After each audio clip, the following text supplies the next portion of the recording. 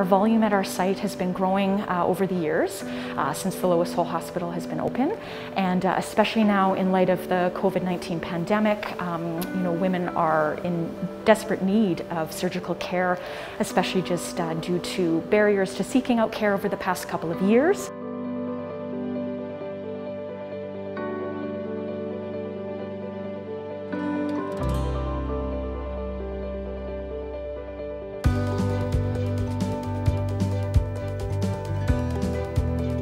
I think women's health is important because I've struggled, and my mom, my grandma, we've all struggled so much, and I feel like there's not enough education and information out there for everyone. There's a lot of women that go undiagnosed or, just unheard of, and I think that more women should get the opportunity that I had.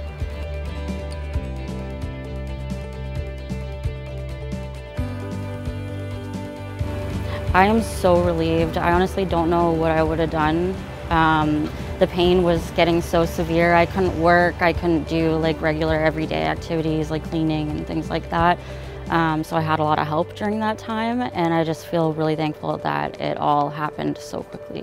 This definitely will see an improvement in the wait times that our patients currently have to wait to get in for their surgery, and increases access, which will help our patients immensely to get back to their normal lives and recover.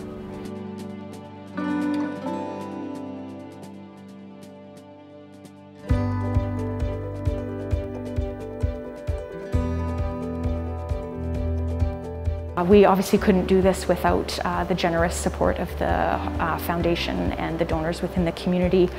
So we are extremely grateful to them, and for them to be able to provide us with this beautiful equipment, with this beautiful OR, to be able to service the women of our community.